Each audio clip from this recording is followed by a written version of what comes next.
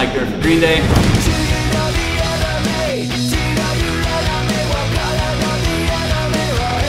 Here's a 45 RPM, my MACBETH shoe. I kind of like it like this. At first I was like, wow, make a shoe. How the hell do I make a shoe? The people at MACBETH showed me all the different parts of a shoe.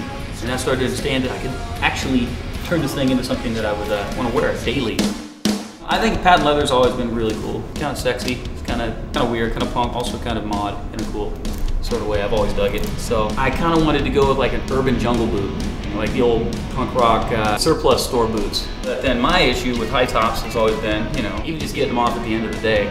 It's like, it's so much work that I saw a pair of sneakers that had a zipper down the back, you know? Get in and out, be done, there you go. These have actually been put to the test pretty darn well, I gotta say. And I've been wearing these shoes for about 4 months straight and played about 20 shows in them. They're still pretty good, I'm pretty shocked. To top it off with this shoe, I think the coolest thing is that we're able to give really cool MACBETH shoes to kids that, you know, don't have shoes, lower income kids or kids that just, you know, lost their shoes at a party. So, for the most part, I think Soles for Souls is going to make sure that, you know, kids that need shoes get shoes. So, it's great. Come on out and see us on our 21st Century Breakdown Tour.